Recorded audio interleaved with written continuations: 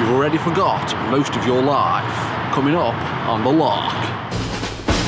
In the 1980s, a group of impressionable young men watched way too much television. Today, they survive as defenders of that forgotten era. If something or someone from the 80s is in jeopardy, and if you can find them, maybe you can hire. I was looking through some old photos the other day, and I was just going through this packet of photographs. I found one where I was wearing this jumper, and I literally have no memory of wearing this jumper at all. It was like, wow, did I ever own this item of clothing?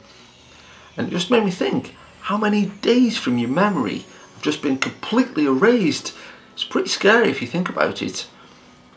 Also, talk about erasing stuff, they're actually knocking down my childhood cinema.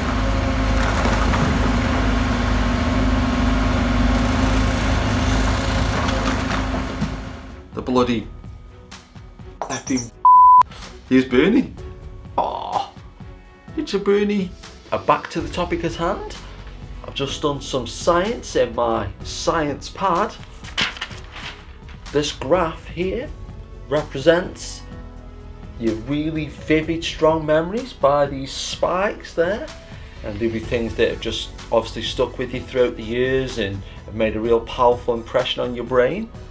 The bits in between those spikes are things that you've forgotten about, and obviously over the course of a lifespan it's probably weeks, months, might be even just little minutes here and there and things like that. But it actually starts off with a flat line there, because obviously when you can't remember something, and talking of memories you can't remember, which I think is a mixed metaphor, is and this was like a classic family story. It was when my dad first took me to the cinema to see Bambi at the local Odeon, as it was then before it moved.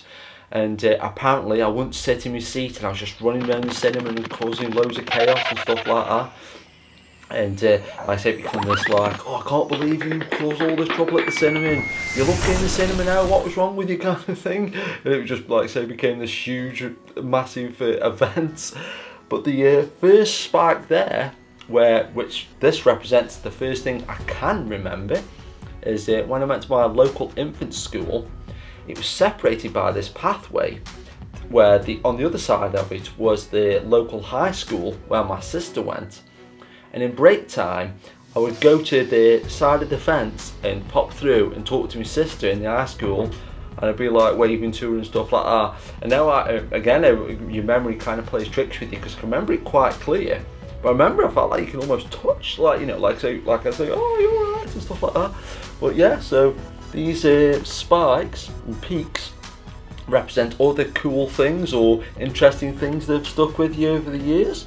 So it might be, oh, there's a new Lock video that's coming out or has come out. And then as you get later on in your life, there'll be things that only happened a couple of days ago, or like yesterday, like when I saw Robert Englund return as Freddy Krueger on the Goldbergs the other night. Gonna hide. What the? My sweaters! You got good taste, lady.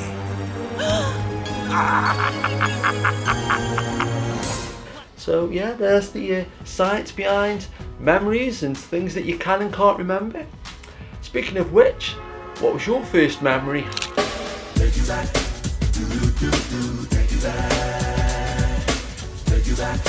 Love to know, or what memories have stuck with you over the years from a long time ago. But as always, thanks for watching and keep it locked. Thanks for watching. To keep your memories refreshed, make sure you subscribe to The Lock. New videos whenever I feel like making one.